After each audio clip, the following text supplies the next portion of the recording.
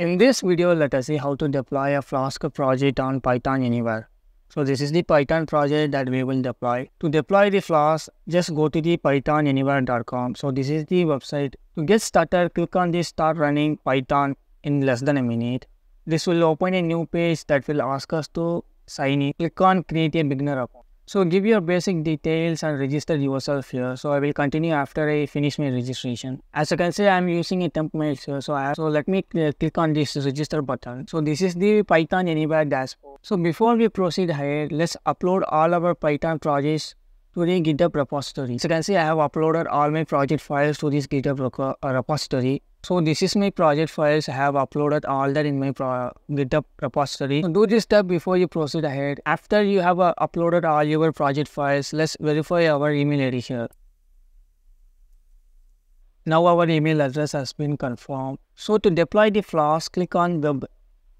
It will open up a new page here. Here currently we don't have any web apps. Click on Add New Web App on the left hand side. So this is the procedure to create a new web app. Click on Next and select Flask and select the latest Python version and click on Next. We will change this later, so click on Next. Now we have created the web app. It's time to configure it so that we can deploy our Flask. First of all, we will have to clone the repository into this web app. For this, just click on Consoles and click on Bash. It will open a new Bash shell. We will create a virtual environment here so that we can install all our Python dependencies inside this virtual environment. To create a virtual environment, type the following command: make virtual environment Flask and choose the Python version. In this case, I'm going to choose the Python 3.10. So let's press enter. So now we have activated the virtual environment. So let's copy the URL of the GitHub repository and we will clone that repository here. Git clone and paste the URL here. Now we have successfully cloned the GitHub repository. It's time to install all the dependencies here. In the Python project, I have the requirements.txt file. So let's install all these requirements into our bash shell here. For this, if you use the ls command, we have the savings account folder. Let's use the cd command to jump into that folder. If we use the ls command now, you can see that we have a requirements.txt file. Let's use that to install all our Python dependencies. Pip install -r requirements.txt. As you can see, it starts installing all the requirements we need for the project. Now we have installed all the requirements. If you go to the files, we have a new folder called the savings account. Click on that. And inside that, we have all the project files. So let me delete these PDF files. We don't need that. Now let's go to the web. So let's change the source code directory to savings account. And also change the working directory. And if you click on go to directory, it will open up the folder that contains all your files. So let me go back and select the web again. If you want to change the Python version, you can do that from here. And let's also install our virtual environment. Flask is the virtual environment that we have created. And next, we need to configure the WSGI file. So click on this link and also change the project form here. Change the my site to savings account. And here we need to change where our app is defined. In my project folder, the app is defined in the savings package. Inside, you can see that I have defined the app in the savings folder inside the init file. Basically, this acts as a package. So from savings, we import the app. So let me rename the Flask app to savings. So let's save now. Here, provide your path where your app is defined.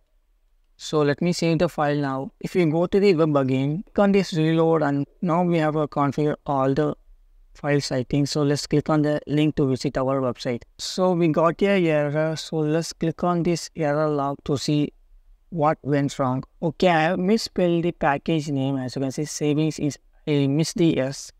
So let me go back and correct the package name. So let me click on the configuration file. I have missed the S here. This will be savings. Now save and go to the phone. Again reload and Now click on the link to visit our website. As you can see, our Flask app has been successfully deployed. You can see that we have a URL followed by my username .pythonanywhere.com. So let me show you a quick demo of this Flask app. So let's click on register and provide the username, email and password. Now we have created the account. Use the same information to log in. This is the dashboard. Basically, this Flask app is about the savings account. We can deposit and we can also withdraw some money. If you want to deposit some amount, click on this deposit. Other we need account. So let's go to dashboard and copy the account number. So this is our account number. Click on deposit again. Let's paste the account number here and also choose this transaction type deposit. I'm going to deposit 10,000 here. So let's click on submit. Now our transaction is pending. If you see at the status, we can see that our transaction is pending. The admin have to approve this transaction. So let me open up a new tab and go to the admin panel. Let me change the API to admin. I will provide the details for the admin. Let me copy the account number and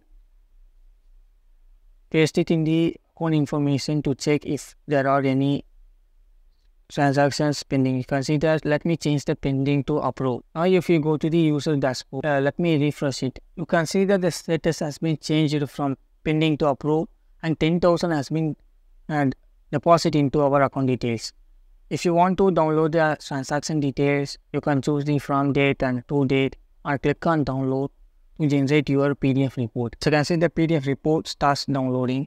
Let me open that file and show you the PDF report. So this is the PDF report where we have the username, account number, balance and the transaction details. The withdrawal process is similar to deposit. So let me paste the account number here and change the transaction type to withdraw and withdraw some amount 500. As you can see, the status is pending. Let me go to the admin panel and approve the request. Let's paste the account number to see if there are any requests.